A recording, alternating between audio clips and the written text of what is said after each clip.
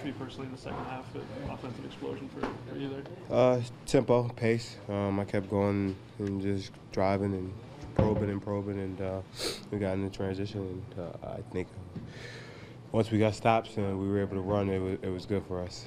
What did you think about the effort defensively tonight from beginning to end? Well, I think we did a good job defensively. I think we got a little bit better tonight defensively.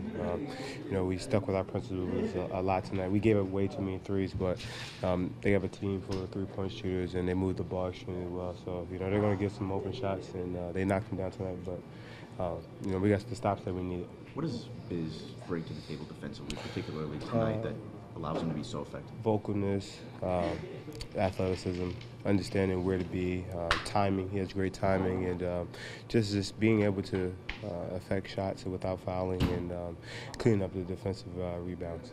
When you have a guy like him who plays so hard defensively, he's always communicating, like you said, does it feel good when you're able to find him for easy buckets? Well, I mean, tonight those last couple buckets were big for us, and we need them.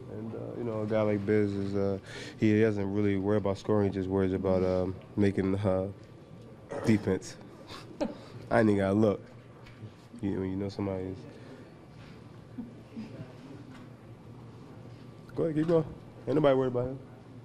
How was DeMar tonight? Terrible. He sucks. He's a terrible player. I don't know, man.